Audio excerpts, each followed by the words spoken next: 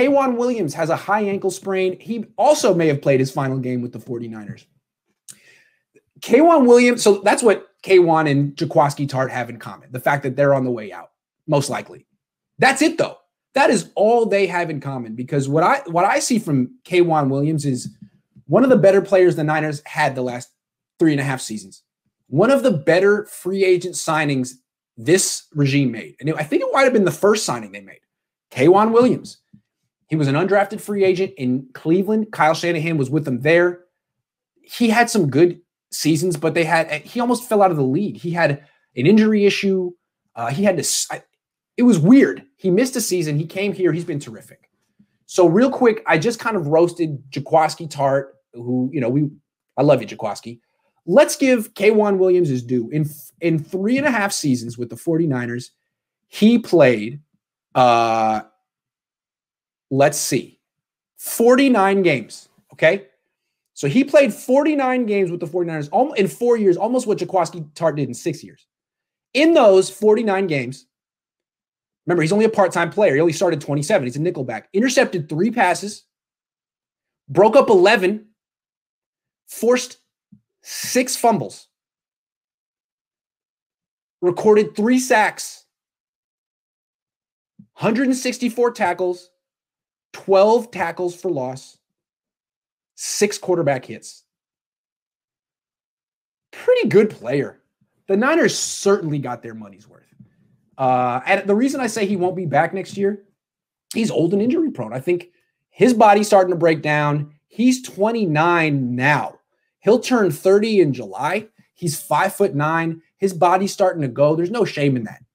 I'm always the guy who says I think cornerback is the most important position on a team, on the entire football team, corner. But the issue with cornerbacks are that they kind of fall apart around 29, 30. You have to be the most athletic player on your team to play corner because you're covering the best athletes on offense. And once you get to 29, 30, 31, 32, you're just not the best athlete on your team anymore. Take it from someone who's 32. I'm so slow. And I used to be the fastest player in the world. I used to be the fastest person in the world. Really, so fast. Now I'm not. And it's because I'm 32, not for any other reason. I was really, really, really fast. So 32, K'Wan, I don't know. He'll probably get another job somewhere else, but the Niners need to start looking to the future.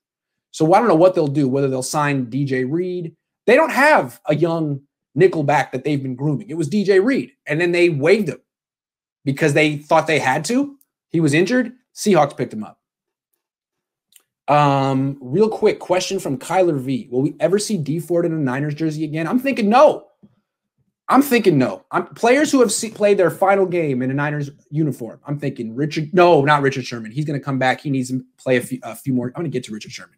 K'Wan Williams, Jaquiski Tartt, D Ford. Never will play again for the 49ers. In D Ford's case, they're going to need to cut him next year. They can't keep paying him to not play. That's what they've done. They've paid him $33 million to not play. 272 snaps total, 2 seasons with the Niners, not counting the playoffs. No, he's got to go. D Ford, never see you again. K'Wan.